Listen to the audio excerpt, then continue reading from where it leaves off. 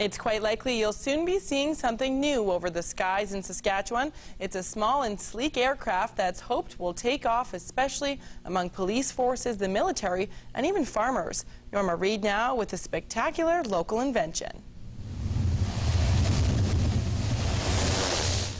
It's named after an insect, but it's got a whole lot more power. Say hello to the Draganfly X6.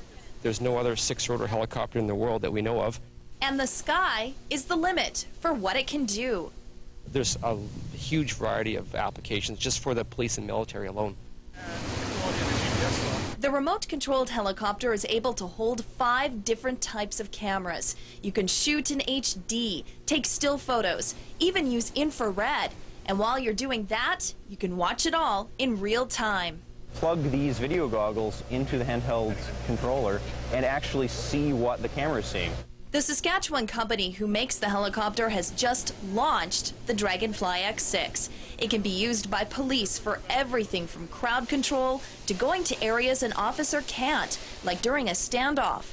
Military can use the surveillance to screen hostile areas, and it certainly comes in handy during search and rescue.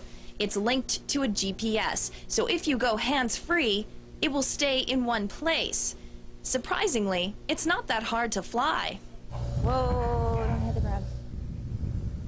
Come back. Whoa, it's gonna hit us. Okay, so maybe I'm not the best judge of that, but in case you do crash...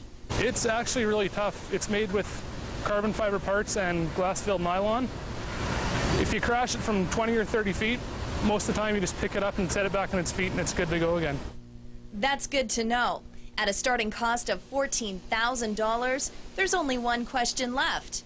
What can't this thing do? Need one that can open the fridge.